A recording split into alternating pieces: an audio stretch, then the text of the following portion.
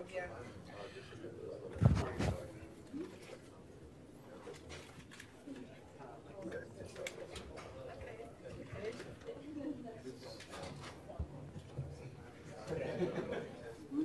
So, welcome everybody to our Geospatial Analytics Forum, and a special welcome to our future students and everybody from all kinds of departments on this campus. And I would like to introduce Bohnenstiehl, who is Associate Professor here at Marine Earth and Atmospheric Sciences. And his PhD is in marine geology and geophysics from Columbia University. And his research is really very, very interdisciplinary. So if you want to see a role model in interdisciplinary research, here you have him. And because he's using the geophysical tools to address a really wide range of problems. Everything from marine volcanoes to archaeological sites mapped by UAS with the drones, to environmental ground penetrating radar, looking, they did Oberlin Cemetery and Dix Park, so lots and lots of very interesting data. And another very exciting work that he has been doing is he's one of the leaders of Unmanned Surface Vehicle Facility, where they have the unmanned boat that is that has a top equipment for data acquisition. So they did, for example, bathymetry here at Lake Raleigh and many other places. And today he will be introducing us to the fascinating world of soundscapes. All right. Thanks, Elena.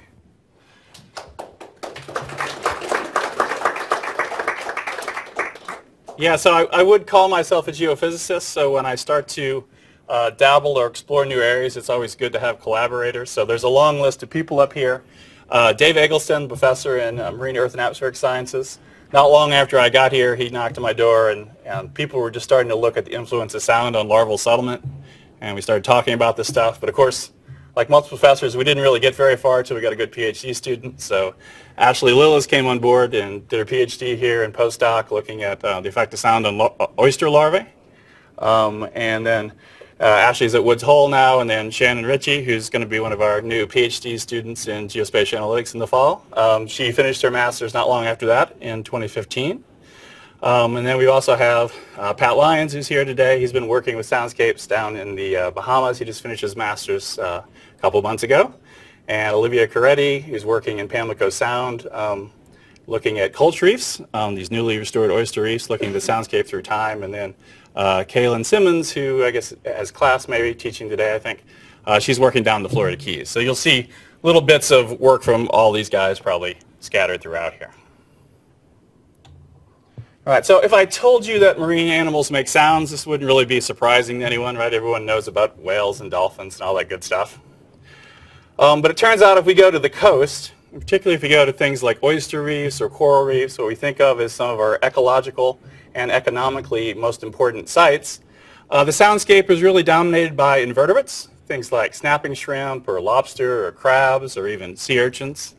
And they make sound primarily either by snapping their claws or rubbing their limbs together or rubbing their body against the subsurface or the seafloor. And fish. And fish, most fish in the shallow ocean have a swim bladder, and they have a sonic muscle they can use to sort of excite that and make sound. And so that's what we're going to explore today. We're going to explore coastal ecosystems and how we can use the sounds by these invertebrates and these fish to understand the ecology. All right, so why do marine animals make sounds? Well, kind of the reasons you might expect, right? They might want to attract mates. They might want to find food, or they might want to scare off what's trying to eat it. Some marine animals, of course, use echolocation to navigate, and others might just listen to the sounds of different areas to find habitat, all right? And of course, the main reason we're talking about sound here in the ocean instead of light is that light doesn't penetrate very far in the ocean. So if we went to the coastal ocean, we might see this is different wavelengths of light you can see here.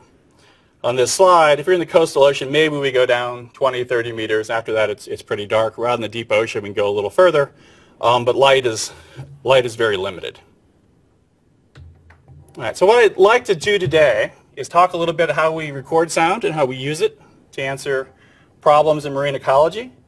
And then I'll get into specifically call detection. So this is something that we've been working on for the last few years now, how to use algorithms to actually detect the sounds of individual species and get more data-rich information out of some of these sound recordings than we have in the past. So we've been working with some template matching techniques that are really borrowed from marine seismology. It's really where my background is. And we'll look at detections for snapping shrimp as well as oyster toadfish here at some fairly local sites. Then I want to say a little bit about machine learning and deep learning. This is probably the way we're going to move forward here with these approaches in the future. And then there's some great opportunities, also a few challenges, I think, as we work with these types of data and try to get more out of them. So if you were a traditional marine ecologist interested in the coastal ocean and you wanted to say something about the distribution of animals or the biodiversity of an area or the health of an ecosystem, you might use one of these two methods. You might put out traps or nets. All right, and this can be effective, but it's labor intensive, as Olivia can tell you. And if you don't believe me, you can go to the field with her next week and try to do it for a few days. It's also destructive sampling, right? Whatever's in there is not going to survive. Some areas you wouldn't even be allowed to do this for fear that you might catch a sea turtle or something like that. So you might have unwanted bycatch. And no matter how much effort you put in out there, it's really just a snapshot of what's in the area for a few days. Right? And not all animals can be caught or trapped, right? Some of these animals are cryptic. They're going to live in the crevices in the rock, and so this method is not going to be effective. You might, alternatively, if you have good visibility, if you're working down in the tropics in a coral reef or something, you might be able to do visual surveys. This will work fine down there during the day, not so well at night. If you went off here in Pamlico Sound, though, and you dove down, you'd be lucky to see your hand in front of you, so it's not going to be an effective method in many environments, period. And again, it's very labor intensive. Instead of integrating over a few hours like you might for the traps or the nets, you're really looking a few days for the traps or the nets. You might be just sampling things for a few hours. All right, so what's an alternative that we can use? Well, the approach we've been taking is to put hydrophones out. Hydrophones are just underwater microphones. This is an example of an off-the-shelf instrument called a sound trap made by a company in New Zealand. Here's one deployed in the Florida Keys in National Marine Sanctuary. And many of our moorings look like this. We've got this rubber-made tub here that's been filled with cement and a little bar sticking out of the top. All right, so we're not actually anchoring anything to the surface. We're just setting it down there. And they tend to stay in place fine unless you have a Cat 4 hurricane. That's a different story. And we just put this here and we record. All right, so typically we'll record about 48 to 96 kilohertz. All right, so think of 96,000 samples per second. And that's sufficient to capture fish and invertebrate noise, as well as marine mammals and cetaceans. We can record continuously, depending on the instrumentation. More often, though, because we're sampling at such a high rate, the data piles up pretty quick. So what we'll do is we'll turn the hydrophone on for a couple minutes, every 15 minutes, every half hour, and take a little sample of the soundscape. All right, so with this instrumentation, instead of being out there for a few days or a few hours, with the other sampling, we can leave these things out there for months or years. Right? This little device here, which only cost about $2,500, will let us record for 2 or 3 months, no problem. Right? And again, it's fairly easy to deploy these things, comparatively to some of those other methods. Now, nothing's for free, right? There are some drawbacks of using sound. We have to have animals that are making sound, right? So again, it's not effective for all animals. And there's really no direct measurement of the size or anything like that, what you might get if we were actually trapping or doing visual surveys. And what we're going to get is a record of the calls of different species through time. Right? At least that's our end goal. And so that's going to be an indirect measure, perhaps, of the abundance. All right, so we all use sound. We're familiar with it, right? But maybe we don't think a lot about what a sound wave is. All right? So a sound wave is a longitudinal pressure wave, and what that means is that if you look at the particles here, so if you look at this red dot as one particle, it's moving in the same direction as that wave is propagating. All right? So if your hydrophone is there at that red dot, what's happening? Well, you can see as the wave moves past, there are times when the black dots are close together, so things are getting compressed. There are times when the black dots are further apart. That's when they're getting expanded or rarefracted. And so that's what the hydrophone is recording, those small differential pressure changes that are associated with all the sources of sound that might be around us. Right, so when we record data, then this is essentially what we get out. Here's a short sound clip. This is from the National Marine Sanctuary in Florida, the Florida Keys. So I got 6 seconds of data here, and we're going to be logging data in terms of pressure. Right, so this SPL is sound pressure level, and it's expressed in terms of 10 to the 6th micropascals. This is usually the units we use. And this is the measurement we might make over a short period of time. So we go ahead and just play this sound clip here.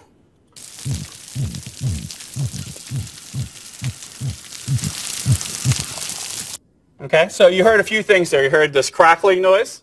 Right? That's all snapping shrimp, little invertebrates that are closing their claw. We'll look at those in a little bit. And you heard that thumping. It almost sounds mechanical. Right? That's a fish, right? That's a grouper making that noise. So we can work with this raw file. We can also do other things. We can start to filter the data.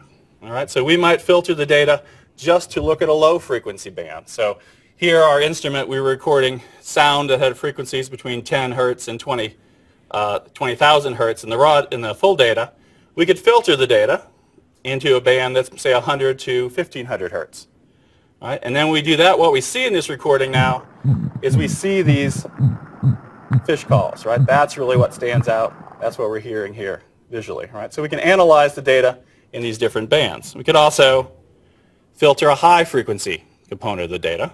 Right? And when I play this, what are you just going to hear? You're just going to hear that snapping shrimp. Right? So fortunately for us, different animals vocalize in different bands, and we can do some really simple things like this to pull out these different types of sounds. Right, now, to get a measurement of how loud something is, what we do in acoustics is we can do different measurements. We're going to talk about the amplitude. So here's kind of a simplified sine wave like you might see in trig class. We could talk about a signal that's coming by, kind of a transient signal. Sometimes we'll talk about the 0 to peak amplitude or the peak to peak from the trough to the peak here. But more often than not, if we're talking about ocean noise, what we're interested in is some measure of sort of the average amplitude variation around the 0 mean pressure here. Right? And we call that the root mean square pressure. So you can think of that as if we took the mean off one of these time series here, so they were zeroed out, and we just calculated the standard deviation of all the pressures, that would be the root mean square pressure. Now, more often than not, if you hear anything about acoustics, you hear people talk about decibels. All right? Now, contrary to popular belief, decibels is not a unit of measure. Right? Whenever you have a decibel scale, it is always some measurement. It's a log of some measurement divided by some reference. Right? And it turns out the reference can be really important. So, and source of much confusion. So in underwater acoustics and marine acoustics, we define the sound pressure level in decibels as decibels relative to 1 micropascal. Okay? Micro being 10 to the minus 6. All right? And so we would calculate that decibels relative to 1 micropascal by taking 20 times the log base 10 of the pressure, in this case the root mean square pressure typically, divided by that reference. Okay? Now in underwater acoustics we use 1 micropascal, so that makes the math easy. Marine acousticians are lazy, I guess. All right? In atmospheric acoustics they use 20 micropascals. Why do you think they do that? They like to do math? Turns out that that has some physical meaning in the air, right? That's the smallest amplitude sound you could hear, right? So that choice was made on perception. In the underwater environment, that doesn't matter. We don't really have a similar thing we want to tie it to, so we just use a micropascal here for reference pressure. Now I mention this primarily because this is a source of confusion. It turns out that when someone gives you decibels in water and decibel in air, they're offset by about 63 decibels. Okay? And so you might read news reports saying that such and such seismic source in the ocean is as loud as a Saturn V rocket. Probably not true. The person writing that article didn't understand that decibels is a relative scale. All right? So keep that in mind. This comes up in all kinds of fields. All right, so what can we do? We could take and calculate then this root mean square pressure in decibels for some time series. We can do it for the full bandwidth. We could do it for one of these low frequency bands or high frequency bands. And when we do that, we might do it just take what is the RMS pressure for each of our recordings that we're taking every so many minutes. All right? And if we do that, we get a nice image like this, where we can actually look at how sound pressure is varying through time. All right? So here is this sound pressure level in the 150 to 1500 hertz band, and this is for an area here called Middle Marsh, just off of Beaufort. This is one of the areas that Shannon worked on for a master's degree. And we can see this nice periodicity here to these changes in amplitudes or sound pressure level over time. Right, we could do all sorts of techniques then to look at the frequency variation. The plot on the bottom is a wavelet transform. All right, and so this shows power here based on the color as a function of time on the x-axis, and then we have period here on the y-axis. So we had a period of 1 day. We see this significant power going almost all the way through here till we get to about the 4th of July in 2014. Okay? And then it picks back up again. So this tells us that fish are scared of fireworks. No. It tells us this is when Hurricane Arthur came through. Right? So if you were a fish living in Middle Marsh here in about, I don't know, 2-3 feet of water, and a hurricane was coming in, you would probably leave. All right? So it tells us that fish are smart. All right, so far we talked about how we can record sound, we can say something about how loud it is, but ultimately what we're going to do is try to identify what's making noise. So when I tell people I work in acoustics, they usually have this picture in their head. They're sitting around listening to everything, and listening is fine. There's, you can get something out of that, but usually what we're doing instead of listening is we're looking at a visual representation of the signal in what we call a spectrogram. Right? Now, spectrograms have applications in all sorts of fields. You're going to have an x-axis here that represents time and a y-axis that represents frequency. So all of these are different fish calls or sound clips that have a lot of different fish calls in them. And they're all set to go from 0 just to 2,000 hertz. All right? And then the colors tell us at what time and what frequency the signal or the time series has the most energy. All right? So red would be more energy, and our yellows and then blues would be less. And so you can see right away, I won't play sounds for all these. I'll play a few more sounds later. But you can see right away that these calls, chorusing by silver perch or sea trout or oyster toadfish, these all look different. Right? So often what we'll do is go through and try to identify times of chorusing visually like this. Right? So you might think of this as an expert classification. So you can go through and say, what times of day are we seeing perch calls, silver perch calls versus toadfish or other fish. Right? So this is an effective method, but it's very time consuming to go and look at each file. And Shannon's nodding her head here. Right? She did some of this work. Very time consuming and kind of very coarse, right? Not very data rich. You can say if something is present or absent. You can kind of rank its abundance in the spectrogram. We're not dealing with really a very data rich system of measurement yet. That's where we want to head. All right, so what we'd like to be doing, instead of looking at these things, is actually detecting calls from one or more animals. All right, so when I say automatic call detection, what I'm saying is we want to pick up the signal, we want to classify it correctly with what species it's associated with, and then we'd like to be able to do things like measure its exact time that it came in the hydrophone, its amplitude, and perhaps some other characteristics about that signal. All right, so that's where we want to go with these things.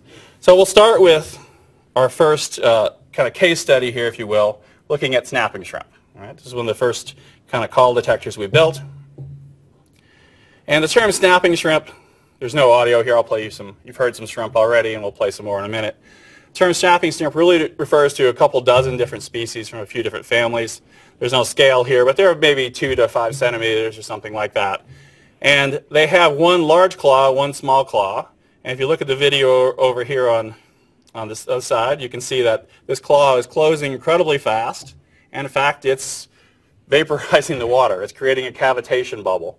And that is, when that implodes, then we get this loud snap. All right. Now, why do they snap? Well, all the reasons you might expect. Right? Maybe they just want to talk to their buddy. Maybe something's trying to eat them. All right? Or maybe they want to stun their prey. It turns out that this little snap from this little 2 to 5 centimeter shrimp is really loud. Okay? Its source level, when we talk about source level, we mean how loud is it right at the source, is over 200 decibels relative to 1 micropascal. All right? That won't mean anything to you, but it's louder than a blue whale call. All right? So this tiny little thing, by snapping its claw really fast, is creating a really loud sound. In fact, there are, at any moment, someplace in the ocean, we can hear thousands of these snaps per minute. All right? And so that has a profound effect on the soundscape. It is the dominant organism that we'll hear in some areas. In fact, it can even interfere with things like sonar systems. All right? Or people who do tags, telemetry tags, for tracking fish these days have a problem if they're in shallow water with a lot of snapping shrimp. The tags don't work very well. So there's some practical applications to understanding this. Right? So snapping shrimp were known to influence the soundscape for a long time. You can go back to early papers. People were worried about acoustics back in the 60s, mostly from naval research. You can find references to snapping shrimp and how important they were to the soundscape. But very few people had really tried to count them, right? How many snaps are happening? Perhaps because in some cases it seems overwhelming, the number that are coming in. We had a very long time series, hydrophone out for a year between 2011 and 2012 at West Bay. West Bay is one of these subtidal oyster reserves that are put out by the Department of Marine Fisheries. And they started putting these out in the mid-90s. I think West Bay went in about 1996, so it's been out there for a while. It's a really healthy ecosystem now. You have these sort of marl mounds here that are a few feet tall, laid out in a grid like this. All right? And we had a hydrophone near the center of this site that recorded about a minute or half a minute to a minute of data, depending on how long the deployment was, every 15 to 30 minutes. All right? So we had a really long time series. And at the time, this was the longest sort of high-frequency sampling anyone had done. It's still one of the longest ones.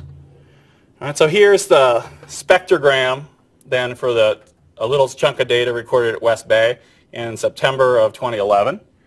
And again, here's time. So we're going to look at 10 seconds of data. And then here is frequency going from 0 up to 25,000 hertz. All right, so all this red that you're seeing, these are all broadband signals coming from those snaps. All right? And here's the corresponding this pressure time series. This sound clip's a little loud here, so let me turn it down to start with.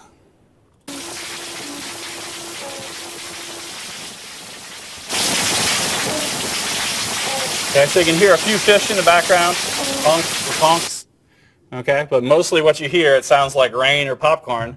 That's thousands of snaps rising at the hydrophone every minute. All right, so this is what we wanted to try to quantify, more than saying, yep, those are snaps. We wanted to see if we could do more with the data.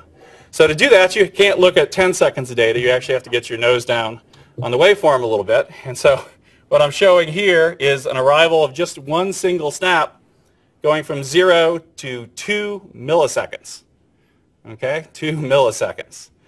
And so you can see the flat here, and then we see this little bump coming in and this big bump. All right, this is that initial displacement of the water and then the collapse of the bubble. All right, but it all happens incredibly fast in just 2 milliseconds. We can, now if you look at this in detail, we've got this general shape here. Then there are lots of little wiggles around it. Turns out with any instrument, any kind of acoustic measurement, what you record is a function of the source, but also the propagation path. So if things are bouncing off the seafloor or the sea surface, things vary a little bit. So the approach we took was to kind of generalize the signal a little bit by taking an envelope. All right, so you can think of an envelope as just being, if I were to square this, make it all positive and sort of low-pass filter it, or in reality we do it with something called a Hilbert transform. It doesn't matter. Math doesn't matter too much right now, but you can see how this is sort of captures the energy coming in as a function of time. And it's a little bit more general framework than what we have here. So this would just be the envelope for one snap. Now what we did is we went and we looked at lots of snaps. We took their envelopes and we stacked them together and we smoothed them a little bit. And we started to get this idealized shape of what we think the envelope of a snap should look like. Okay? Again, this is all incredibly short time here. This is 2 milliseconds. And once we get that sort of characteristic template or kernel, what we're going to do is we're going to slide it along an envelope of the entire data, entire time series. And we're going to find where it matches. So this envelope, this kernel here, we lay it over one of those snaps, right? This has a correlation coefficient of 0.82, right? So pretty good. The shape is preserved, right? So we can now use this to actually slide this kernel around all of our data and pick out times where something with this general shape, very impulsive onset, and some kind of oscillating decay where those signals are coming in. And so that turns out to be a really powerful tool. And so if we do that here, I'll show just 1 second of data, all right, because there are so many of these snaps coming in. The time axis here now is 1 second. If we were to slide the envelope of the kernel envelope with the data envelope along, then we would get a series of detection scores, all right, correlation coefficients. And we could set some threshold here. We've used 0.75 or 0.7, one or the other here. Every time this correlation score gets above this threshold, we declare a detection. All right?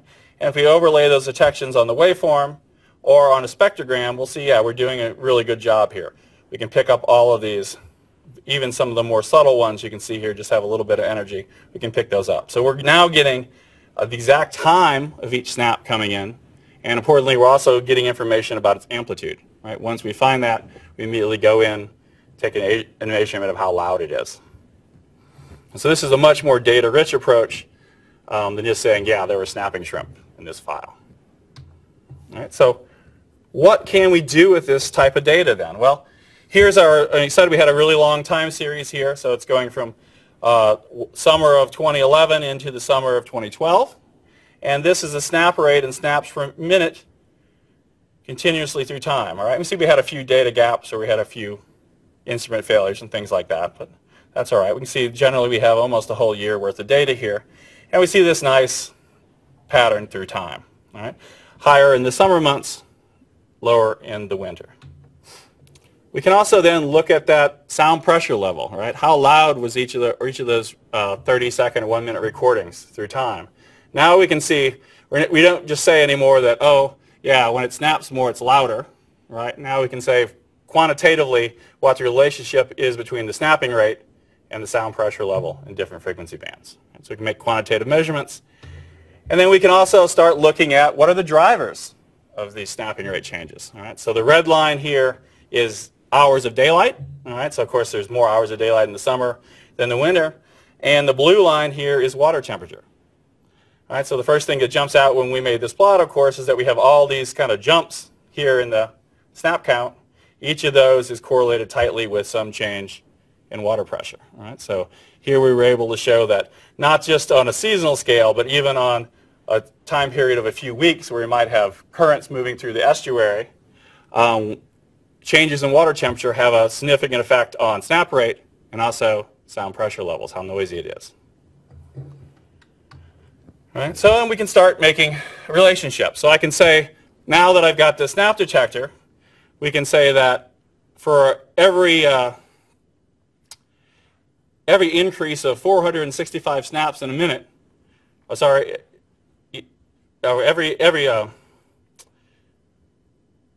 every increase of 465 snaps in a minute gives me a change here. The snap rate change here, we see that we get 465 micropascals change for every snap per minute we get. All right, so that's a way to quantify that. So we can actually make predictions then. If we increase the snap rate, what will that do to the change in sound pressure level? All right, or over here we could say that for every degree change in water temperature, we might expect 137 more snaps. So we can begin to quantify these things. Now the story gets more interesting if we zoom in even more rather than just looking at sort of this annual time scale and doing these correlation plots. We can look at what happens during just a few days. And we can look at what happens during just a few days per season. So the gray bars here are nighttime periods. All right? And so these dashed lines are right at midnight local time. And the black here is showing us snap rate, again in snaps per minute. And the blue here is showing us water temperature. So throughout much of the year, there's not a strong diurnal signal in terms of water temperature. It doesn't change that much night to day. There's a little bit here this period in the summer. But you can see that there are big swings, or relatively big swings, between night and day that have nothing to do with water temperature, just have to do with the light availability. And what's really interesting is that the pattern changes throughout the year. So if we look out here in the spring, we see there's a lot of snaps right after dusk, then sort of a lull right before dawn. But by summer, that pattern changes to predominantly snapping at night. Then if we go to the fall and into the winter, we have periods, long periods, where there's more snapping happening during the day. Okay? And so this is opening up more questions, and we can ask questions now that I guess we couldn't even begin to ask before, right? Why are snapping shrimp snapping? And so we applied this method, we have in our lab and colleagues have in other places now. And it turns out everywhere we look, if we look in mid-latitudes here, if we look in the tropics, there's always a pattern. The pattern is often different. And it can change from sites that are just a few tens of kilometers apart. All right? So this is one thing we're trying to understand. What are actually the drivers of snapping? What is the purpose of snapping? Is it the same for every species? And what else influences it other than temperature and perhaps light availability? All right. So that's one example of what we can do when we actually start counting things. Let's look at another case study here. That's of an oyster toadfish call. All right. So this handsome devil is an oyster toadfish. All right. And if you look like this, you would probably have to make a lot of noise to attract a mate. All right. She's not going to come to your nest willingly. You got to make some noise. And an oyster toadfish sounds like this.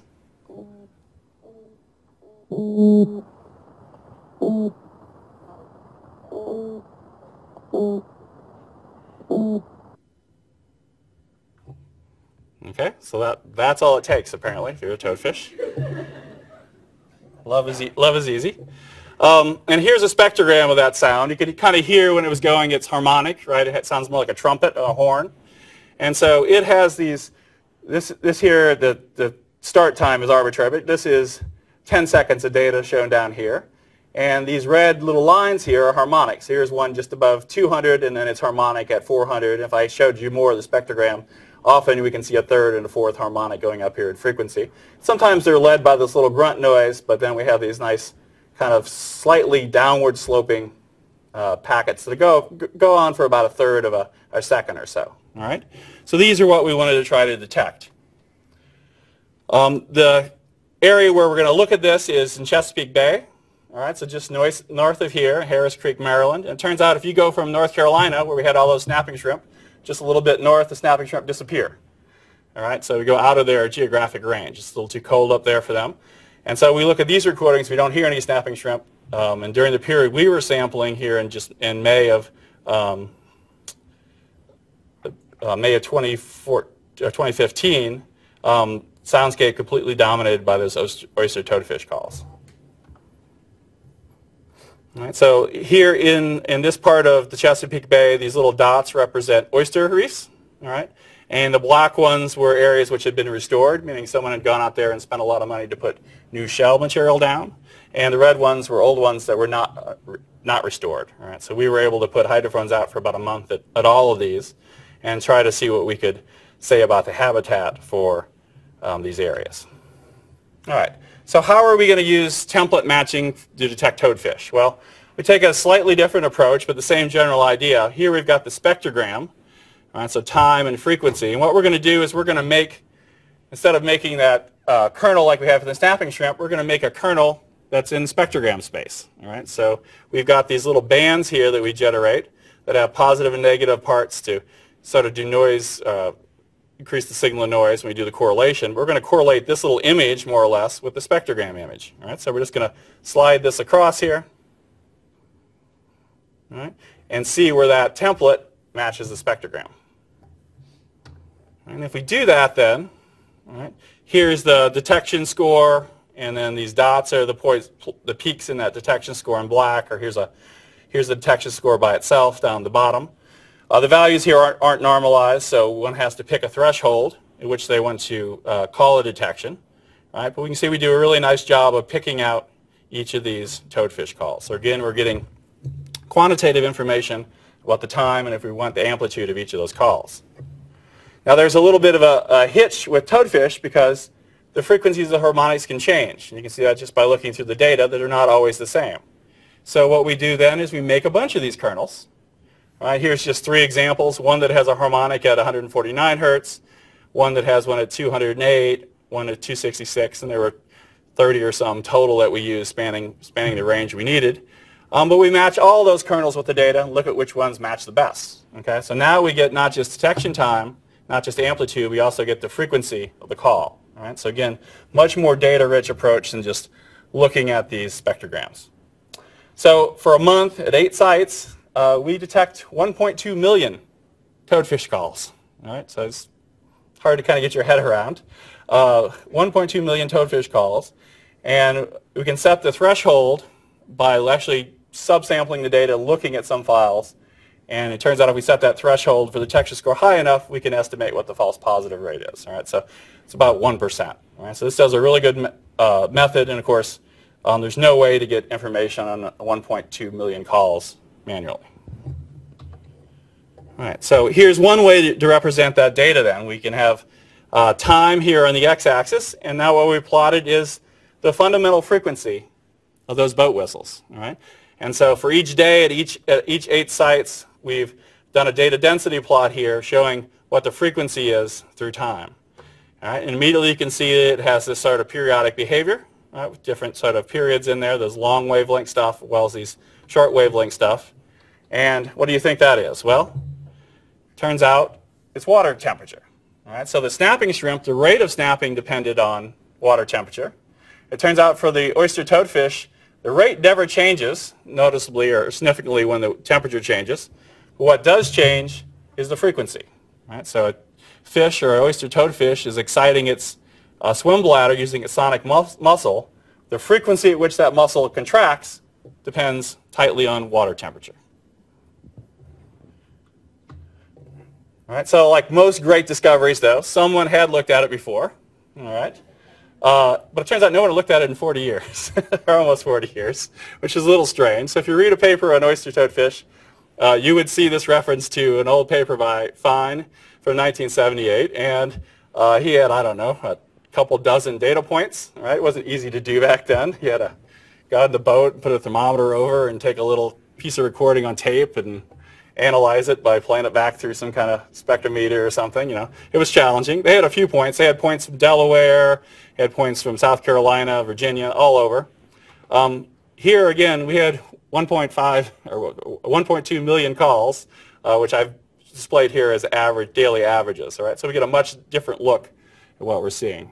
Now our line is different than Fine's. All right, so that's interesting. It could be that different populations respond slightly differently to water temperature. Could be that at different times of the year the frequency dependence changes. Or could be that the frequency dependence has changed through time. That's not out of the question. There are animals that we can see even in the course of our lifetimes have changed the frequency they call. The famous example is blue whales in the Pacific have shifted their tone. All right, so again, with this automated approach now we can start to look at these questions at a whole different level than we could before. All right, so what else could we do with this stuff? Well, we can certainly use it to estimate the onset of spawning. All right, remember that male toadfish is calling just because it wants to find mates. So we can see we just barely caught the onset of it.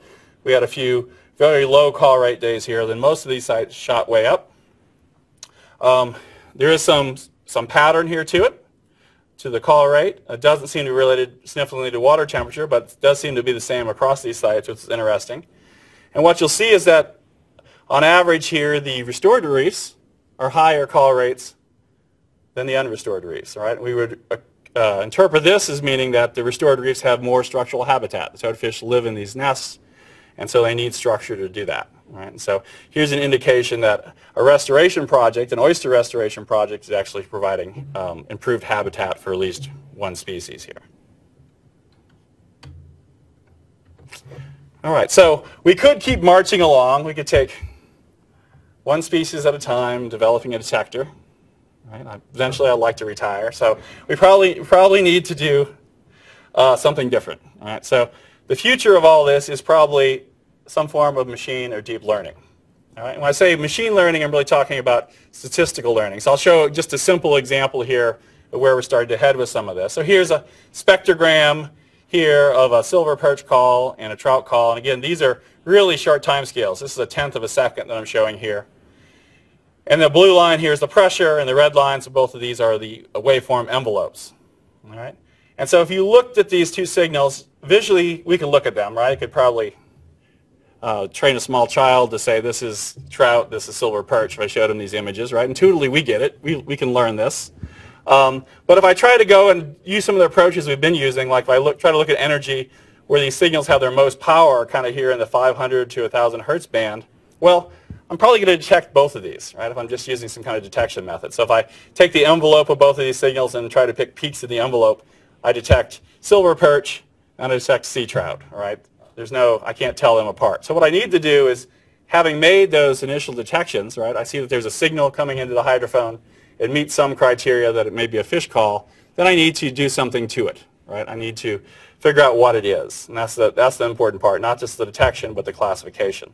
So how might we do that? Well, once we've identified these calls here, in this case, there are different ways we could do this. I've used most simple here, just picking peaks in an envelope. We want to do some feature selection. All right? So in this case, if I take very simple features, like I take the ratio of power in different frequency bands, if I look at the skewness or kurtosis of the envelope for each of these little signals here that I've pulled out, I look at the number of times the signal crosses the zero axis, all right? Very simple things. I can then feed them into a statistical learning routine, right? And the simple one that most people, or many people here are probably familiar with, would be just a decision tree. Right? The same kind of approach that's used all the time for image classification. And so this was a little example where we had this period where the perch and the trout were sort of chorusing one after the other. Right? So we had an example where I went through and manually labeled 1,000 perch calls and about 700 sea trout calls.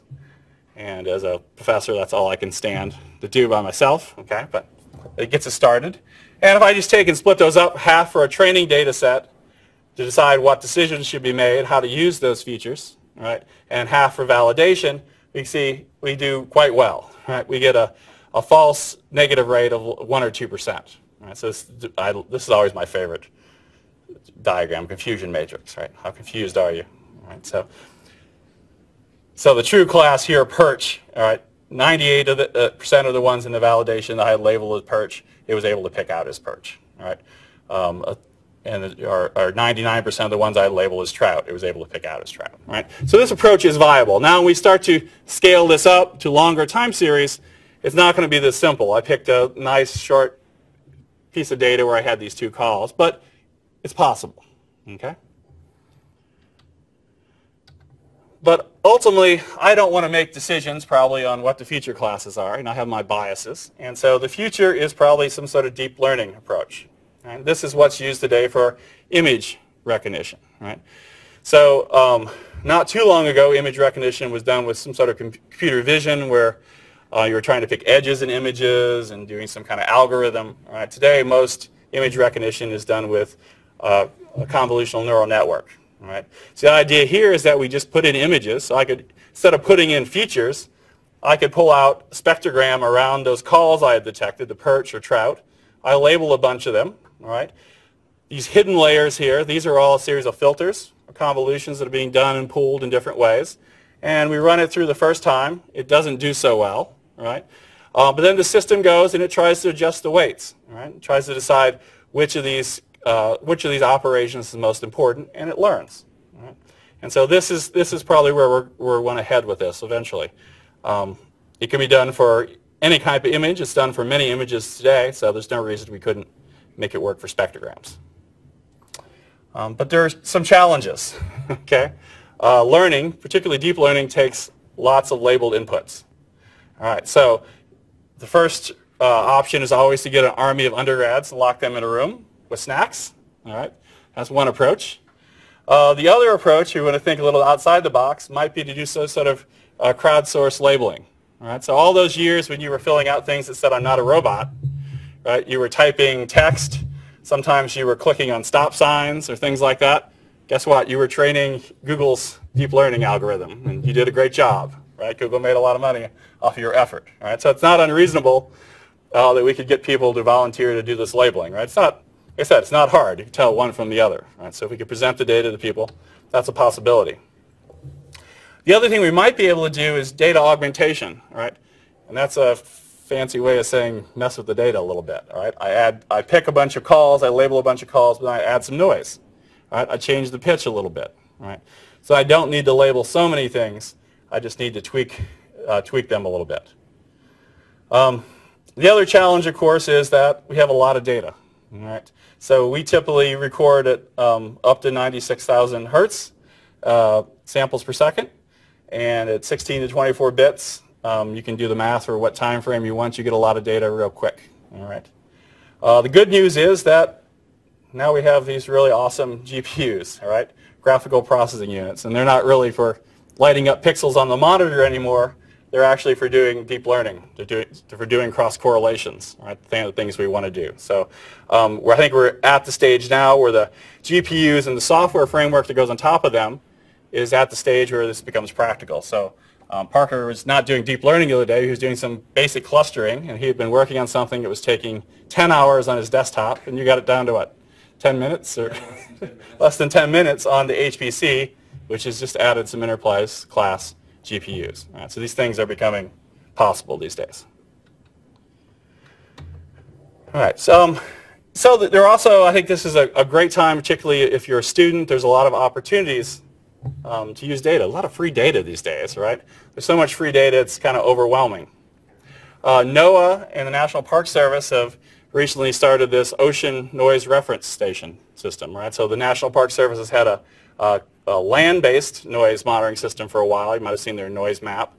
And now there's an effort to put hydrophones out long-term at these sites all over the globe. And these are going to record at only 5,000 hertz, 5,000 samples a second. That's still enough to look at most fish calls. All right, so these data are openly available here at the National Centers for Environmental Information, NOAA. The National Marine Sanctuary Program is also just now putting in hydrophones at some of the marine sanctuary areas, and these are going to sample at least 60,000 hertz, some maybe even higher. Right now, so far they've been sampling continuously. They may have to change to something more like the schedule we use, I think, as the data gets bigger and bigger.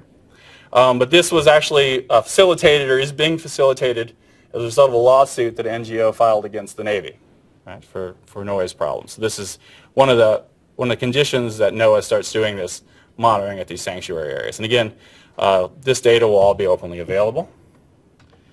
Right. And to get a little more general, NSF has been funding for the last several years a Ocean Observatory initiative. It has a lot of pieces. It's got some deep ocean moorings. It's got these coastal pioneer arrays. We've got gliders and instruments out on the seafloor. And in here, even in the Northwest Pacific, off the coast of Oregon, we've got a cable that's actually run 200 miles offshore to a volcano. We've been looking at seismic data for the last few years. And on part of this, they've been adding now digital hydrophones, high sample rate hydrophones. Right? This data is just coming in. There's also data on temperature. There's live video streams from high def. There's ocean current data. You want a data set, it's there.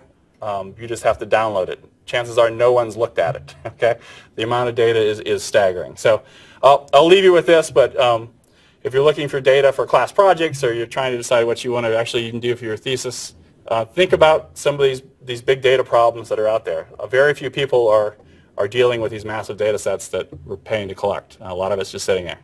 All right, thanks.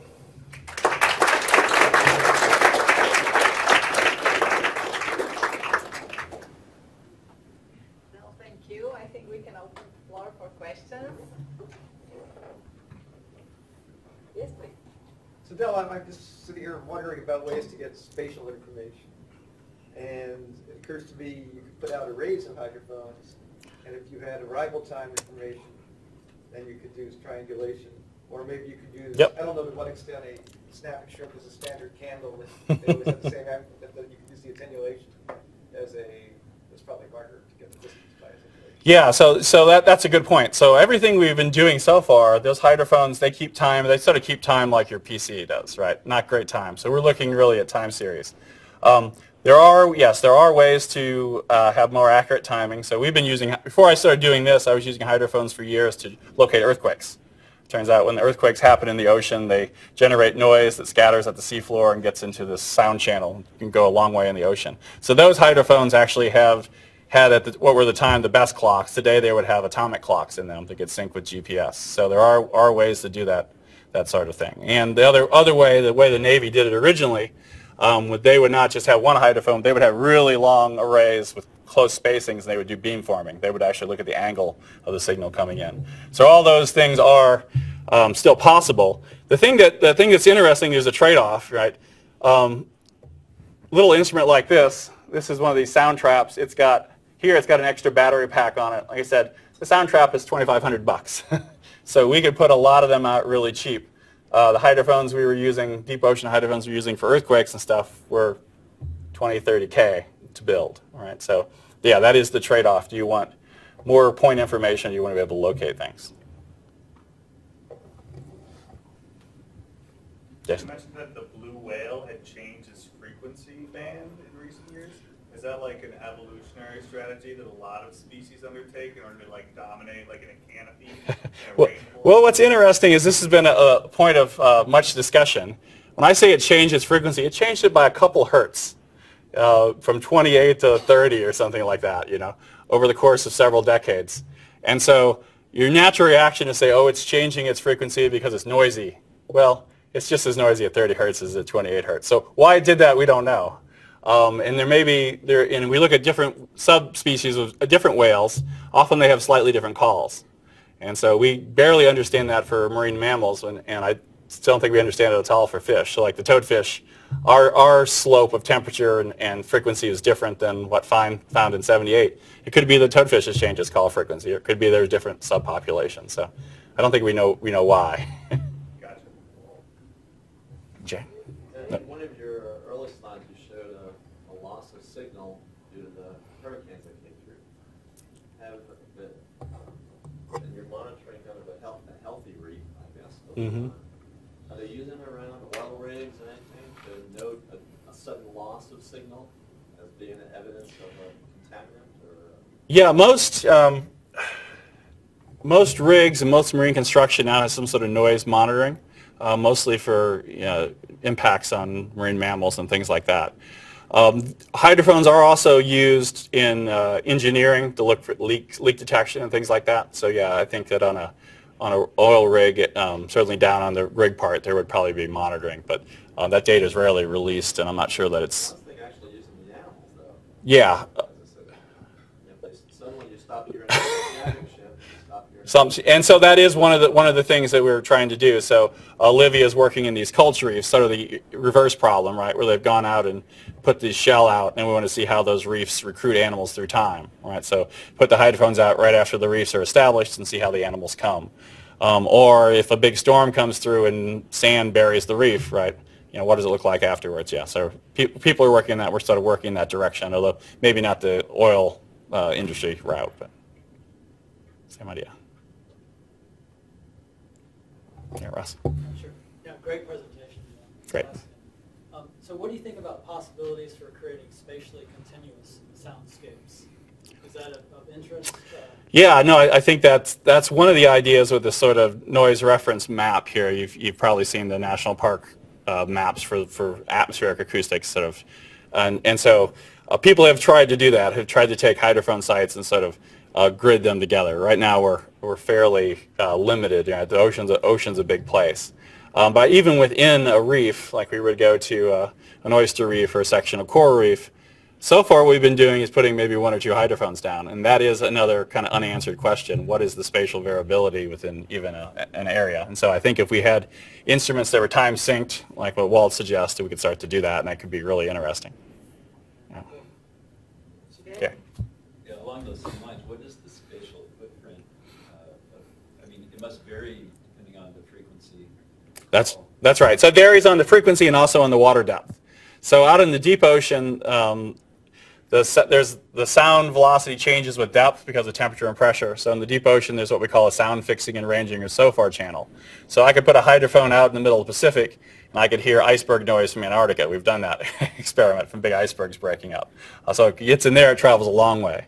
If we're in shallow water, we're working here in 3 or 4 meters of water, then we might be looking at fish calls coming from tens or hundreds of meters away. So a much smaller area. So if we really want to look at the how spatially continuous it is, we need a lot of instruments in shallow water environment. But they're cheap. They're cheap, right? We've got that.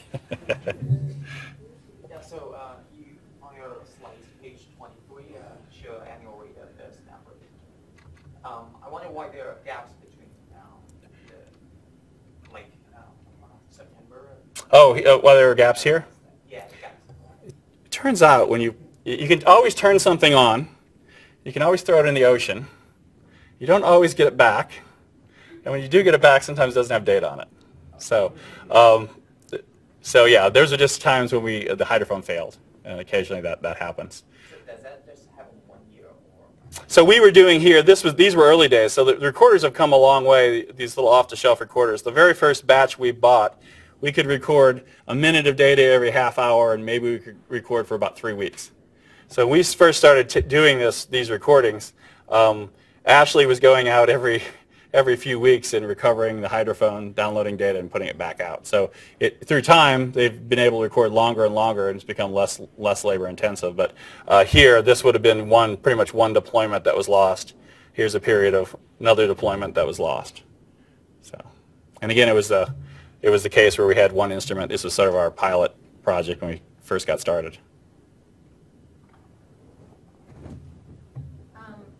So the overall objective of your deep learning, I guess, before you retire,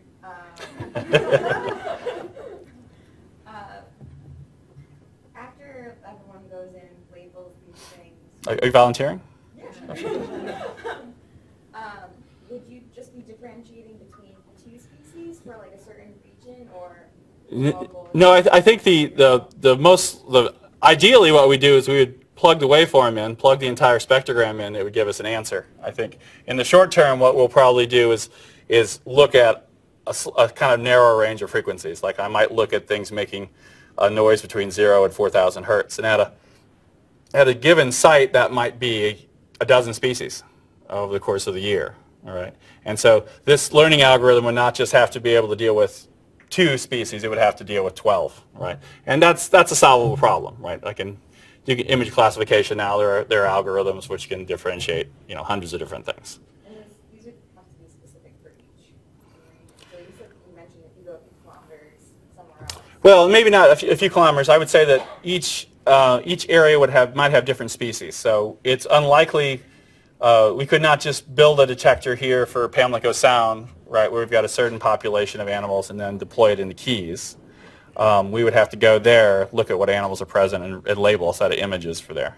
But yeah, it's not that we move, a few kilometers away, but it's that we change geographic areas, we have actually different populations. If we give the algorithm a call it doesn't know, it's going to try to classify it as something. Right? So either we have to have a category of nothing that we train it on. You basically have to train it. It won't know what it doesn't know. So it has to be like quiet areas, like when boats go through. Yeah, so boats would be part of that.